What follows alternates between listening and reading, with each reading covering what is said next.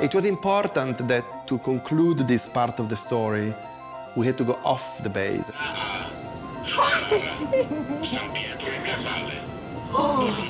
I think it's a lot of self-discovery for both Caitlin and Frasier. We wanted to give Frasier and Caitlin the possibility of real freedom, like, for one night we're gonna be exactly who we want to be. We don't exist! We don't exist! We don't exist! We don't exist!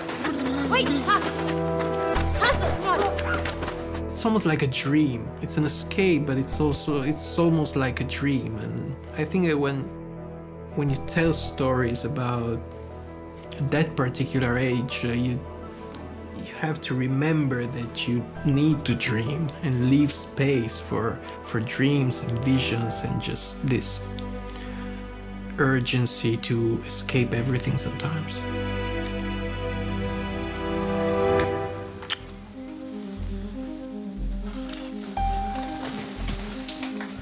Devo andare in bagno. Stai bene? I think that Caitlin learns the very harsh lesson that the identity is constantly shifting.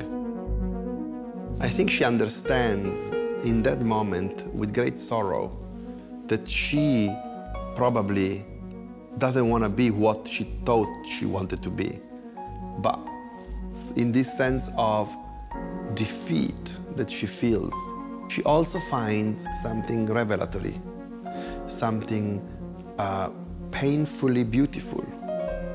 And that's what is the trigger of her confusion, rage, sadness in the bathroom.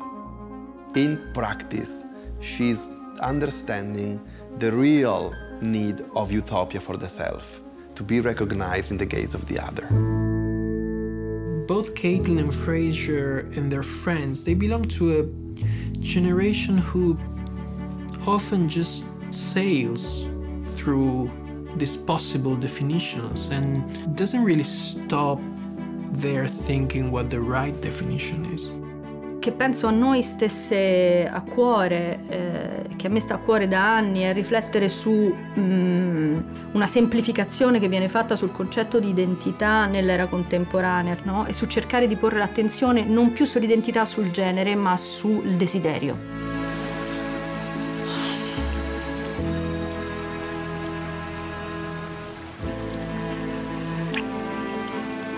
And finally, Frasier surrenders to Italy, only to find something that elevates him in the person that has been most close to him for so long, in Caitlin.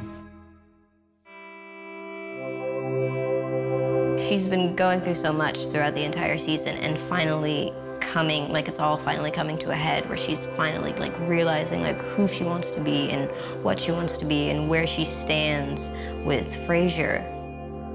They belong in their own worlds, and Frasier has found the perfect person who belongs in his world as well, and that's Caitlin. And she is in her own world, like lost in life, and Frasier comes and they're each other's savior, I think.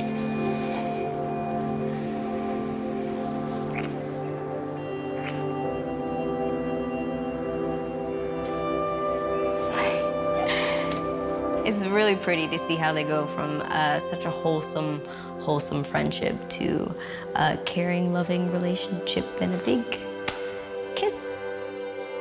So I hope the audiences feel love. I hope they feel confusion. I hope they feel restlessness. And eventually, I hope they understand all of the people that we described. And I hope so that, as I said before, we are season 1 with the desire of loving and being loved.